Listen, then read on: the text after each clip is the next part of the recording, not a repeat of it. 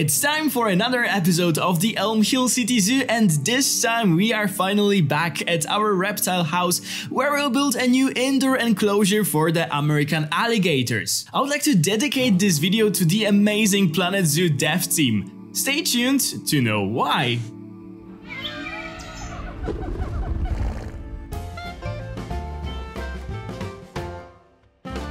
Hello guys, this is Cesar Creates. And welcome back to my channel! No, your eyes are not fooling you, this is really happening. We are finally back in the reptile house in the Elm Hill City Zoo to work on a new exhibit.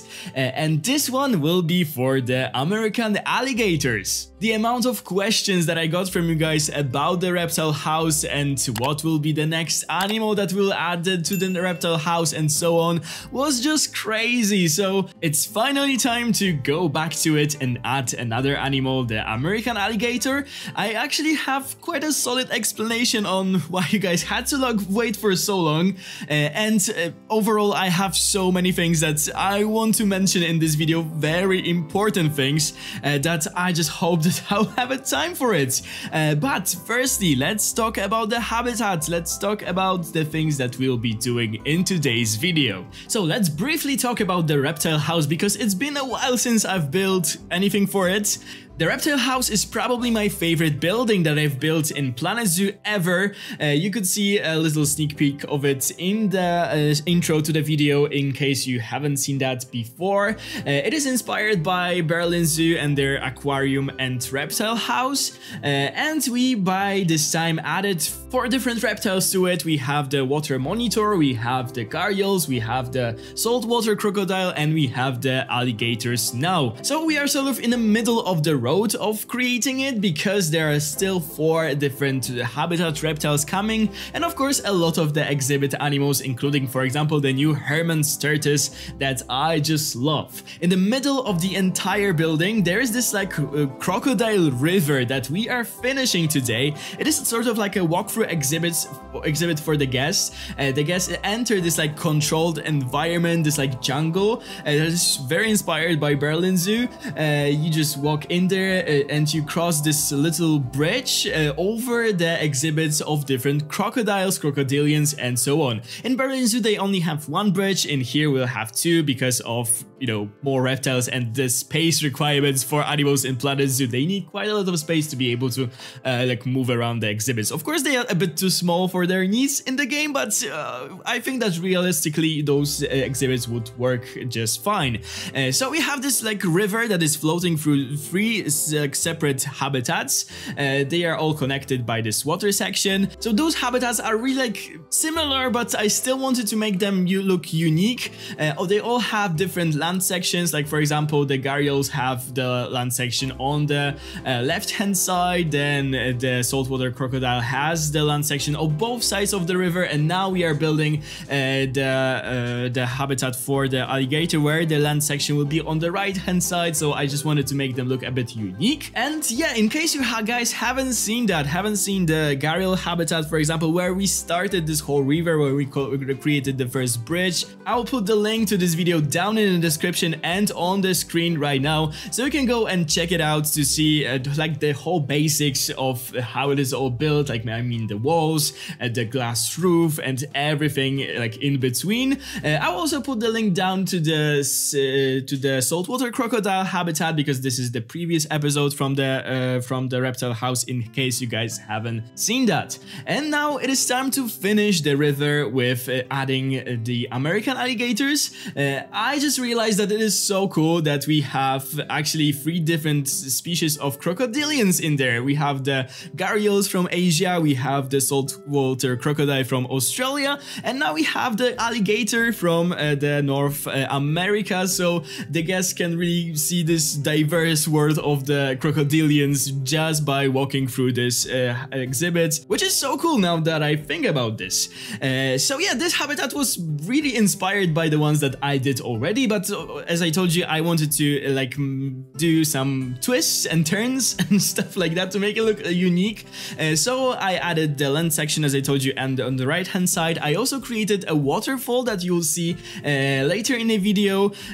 So this river has a start somewhere, so so it begins with this waterfall. I wanted to go for like a very subtle waterfall that would be just water really dripping from some stones and so on, but it is sort of hard to do in Planet Zoo because all of those VFXs are really intense. What helps it a bit is like changing the color of the water in the VFX. You can actually do it. I learned that not long ago actually. I didn't know about this, but yeah, I've learned that not long ago, and I think that way it looks a bit less intense. What I also did was build, for example, a little cave for them with the little heat lamp so they can go there and bask in the light.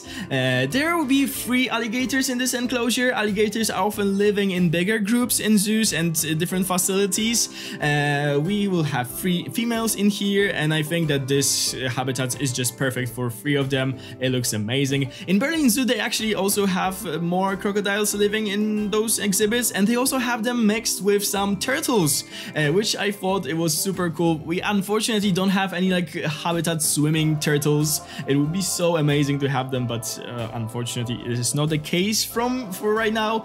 But yeah, this is basically all when it comes to the exhibit, and now we come to more like a serious stuff that I really wanted to share with you guys. There will be some mental health talk in here. Like if you are sensitive to those topics, sorry, but I think that sharing stuff like that is really important, and that's why I wanted to talk with you guys. I know that this video is making a very like rapid turn right now, but let me explain. As I told you in the intro, this entire video is dedicated to the amazing dev team of Planet Zoo as well as the influencer team, and now it's the time for some explanation.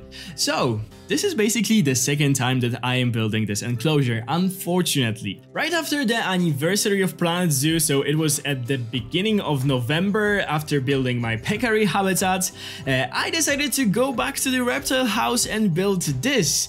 So I did just that, and I've almost finished the entire habitat. I wanted to load in once more to do some like finishing touches to it and record the cinematic shots and so on, and suddenly the game crashed while loading the zoo, and I was like, okay, what is going on? I tried once again, it crashed again. I tried millions times more and it crashed million times more. And mind you that every attempt to load in the Elm Hill City Zoo took about like 15 to 20 minutes, so it was a long time like wasted for that. Of course, I am doing my save files after and finishing all the builds, but the one for this build didn't want to load in. I tried everything I could think of. Back at this time, I was still able to load into the file when I was just before building this habitat, so I decided, okay, I am not able to load in. Something probably happened. Let me rebuild this. I didn't want to rebuild this at all, but this was the solution that I just could think of back then. But before rebuilding this, I took some measures to prevent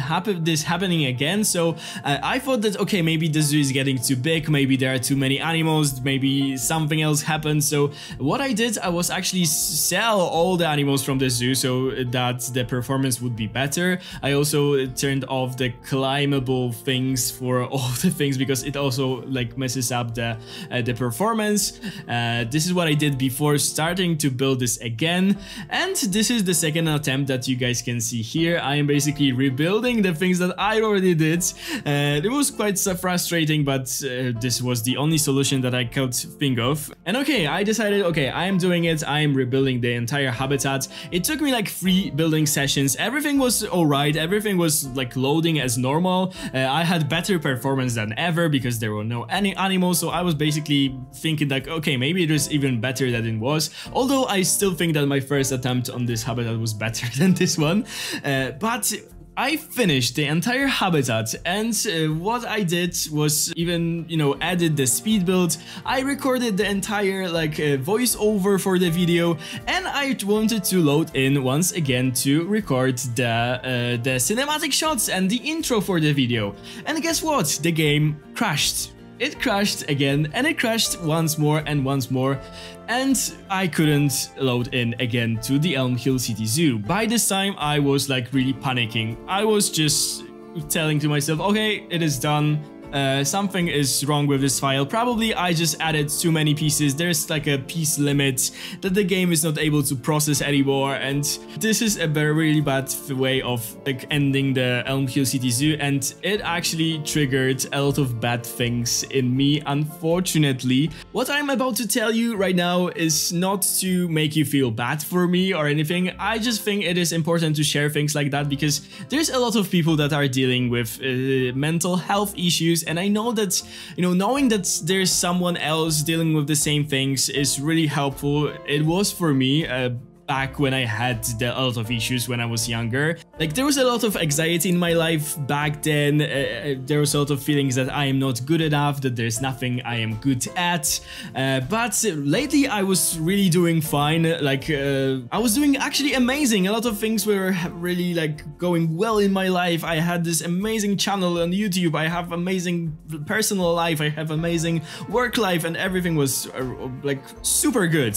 But losing the save file, but I thought that it is gone. I just you know, assumed the worst, that it is done, that the file got corrupted, or that there's like a certain piece limit and we have to say goodbye to the Elm Hill City Zoo.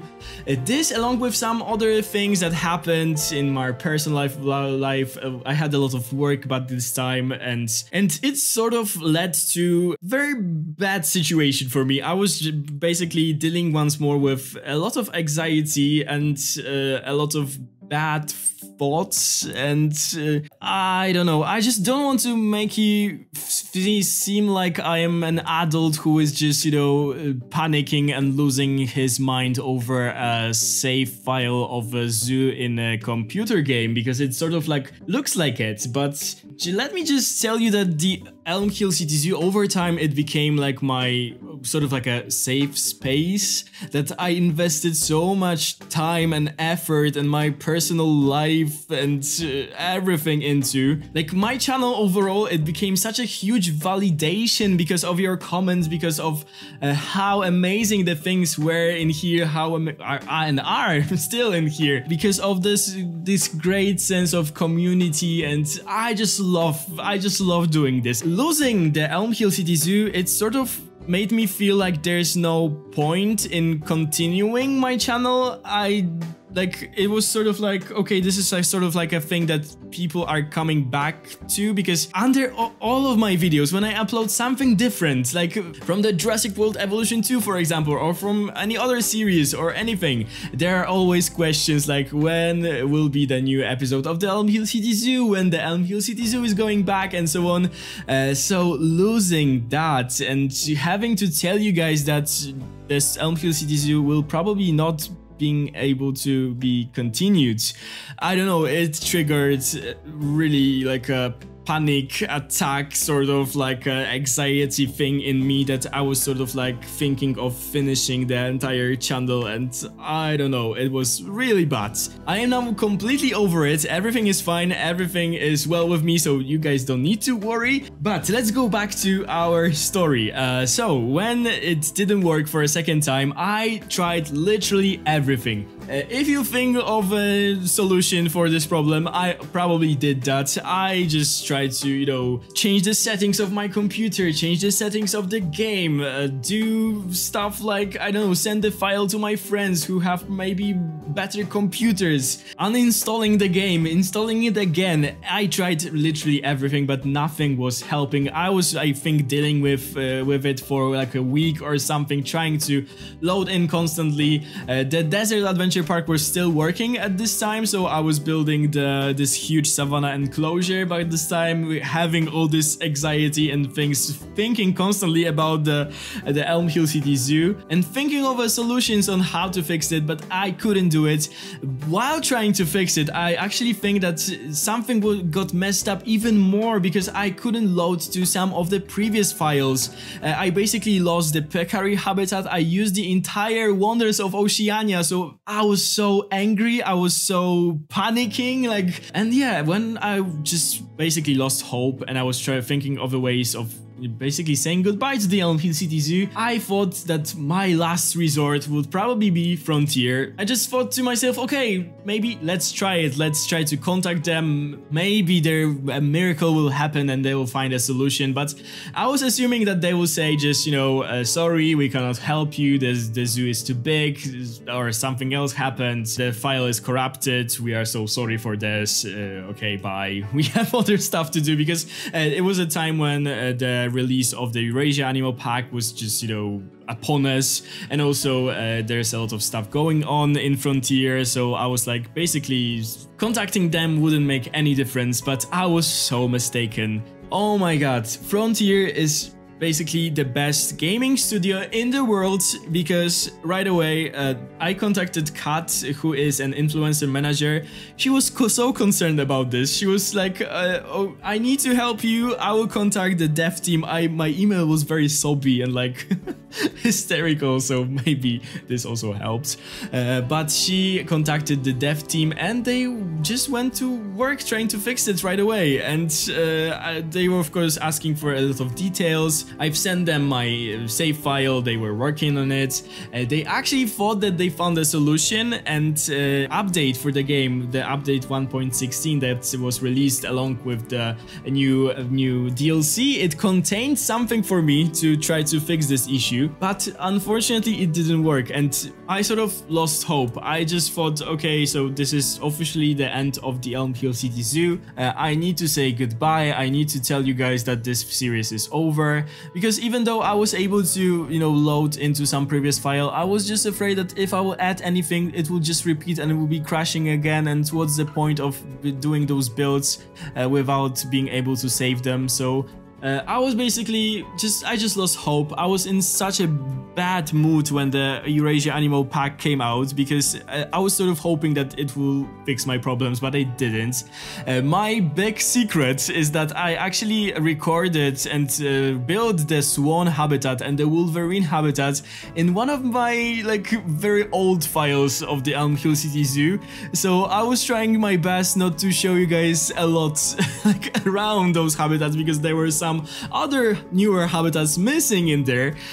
So you guys didn't know about this, but this is what I sort of did just to be able to build for those animals during the early access and so on. So yeah, at this time I basically told them that it didn't work. They said that they will try to find a different solution, but I was just sort of like, okay, they tried and probably it wouldn't work. So I was sort of like making peace with that. The Elm Hill City Zoo will be finishing. I was trying to come up with the way to tell you guys about this. I actually started to write a script for like a sort of like a goodbye video, goodbye Elm Hill City Zoo or anything like that. And suddenly this Tuesday I get a mail from Kat May from Frontier with a solution that was basically created for me by the dev team, like an individual update and with an instruction of how to install it. That I did right away, and guess what? The Elm Hill City Zoo opened right away. The save file was saved. Basically, I don't remember being this happy. I was basically dancing in front of my PC, like being so incredibly happy that it actually worked. So I am so thankful to Frontier. You are just the best, guys. You are really the best. Thank you so much for helping me, for, you know, not ignoring me, for taking your time to work on the solution. It took them over 1 month to fix that. So this probably took much time while you being already busy about, you know, being invested in the new update and the DLC. So thank you. I am so grateful. I should probably build like a monument in the zoo for you guys or anything like that. So yeah, I would like to officially announce that the Elm Hill City Zoo will continue. There will be new episodes. There's this episode in here because of the dev team, and thanks to them, because I thought that I lost this build and it is here. So once again, thank you so so much, Planet Zoo team, for all the things that you've done to me. Thanks to that, I am able to, you know, continue with this series, and there's nothing better than this feeling. So thank you so much. This also explains why there was no Planet Zoo videos for a while on my channel, why I focus more on the Jurassic World Evolution 2, and also the early access for the DLC of the new Cretaceous Predator pack that I got. It's sort of like was a saving grace for me, because it was I was given this early access in the worst possible time, and it sort of helped me not to think about those things and just to focus on recording those videos. So thank you for that, Frontier, as well. It was really a saving grace for me. Okay guys, what I also wanted to tell you in this video is that we are so close to 26,000 subscribers, and if you will be able to hit that before the year ends, that would be so amazing. That would be a best gift for me for Christmas or for New Year's. So I would really appreciate you clicking that subscribe button. And also, Merry Christmas, Happy Holidays to everyone who is celebrating. I hope you will have an amazing time with your families. I hope you will rest. I hope you will be just, you know, joyful and, you know, have the best time of your lives. This is always such a warm time, and yeah, everyone loves Christmas, right?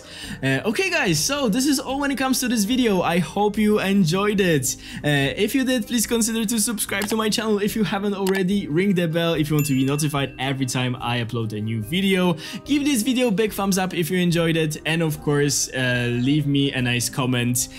Tell me what you think about this build. Thank you guys so much for watching. Have a wonderful day, and I'll see you in the next one. Bye guys!